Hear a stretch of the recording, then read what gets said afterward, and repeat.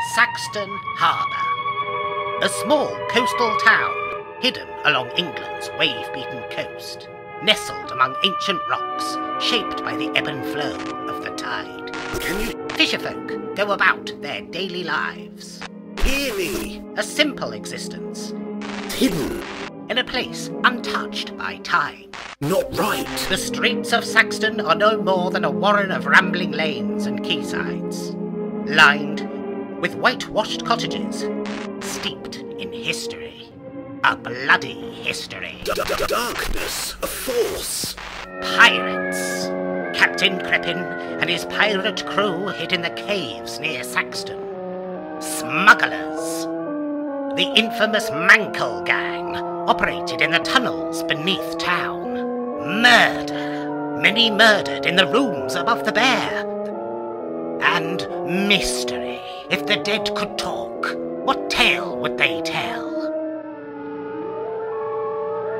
The town museum has much to reveal regarding Saxton's supernatural past. Saxton has a dark past.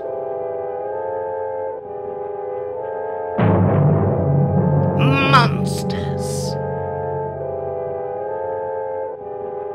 Lucy and I... Saxon kings. I need help. Witches. The malignants. Growing. And ghosts. An island. Blackenrock. Local ghost hunter Nigel Danvers believes Saxton is the focus of paranormal powers. Such is his dedication, young Danvers leaves no stone unturned in his pursuit of the truth.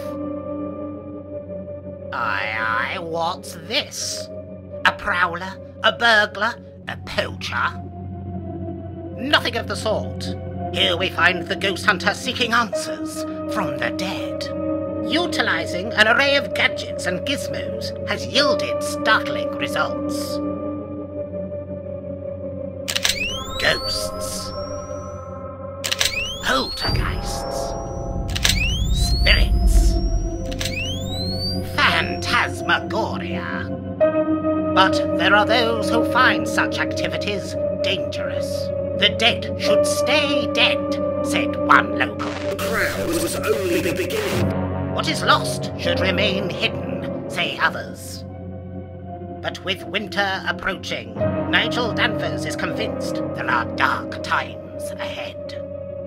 Should the spirits return to the living, his peculiar service will be required. The darkness is growing. The truth